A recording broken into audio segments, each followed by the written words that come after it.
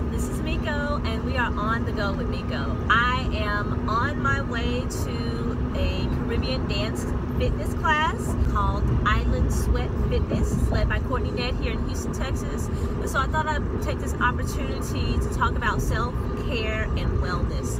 So I know for me, and I'm sure there's other ladies out there who struggle with this as well, as women, as mothers, sometimes we get lost in the sauce of our daily living. We forget about feeding into ourselves because we're always feeding into everybody else. So it's very important to keep your sanity and to just be a more happy and joyful individual, and to be the best person you can be for your family, for your job, for your friends, for your significant other, if you're in a good mental space.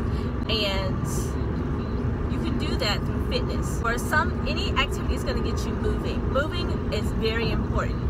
So one of the things that I used to do before life got all crazy, I love it, but it's crazy, is I was a Zumba fitness instructor. So I love music, I love dancing, I love everything about it, and anything that is fitness and doesn't feel like fitness, I'm all about it. So I'm going to this class, and I'm going to bring you with me and share some clips of it.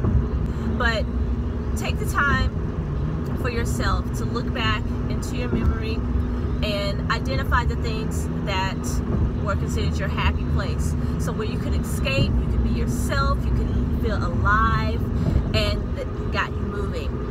You know, that could be sports, it could be a cardio, it could be lifting weights, it could be gardening, it could be so many different things. There's lots of options out there these days. So take the time to identify what works for you and start doing it, because you deserve it. You deserve it. So I'm gonna check back in when we get into the class. I can show you what's going on. We'll get our guru thing on, burn some calories, because I know I need it. And I'll check back in later. Get it, Courtney. Out.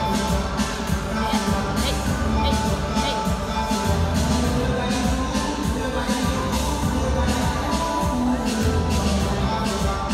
Woo, we're about to do that.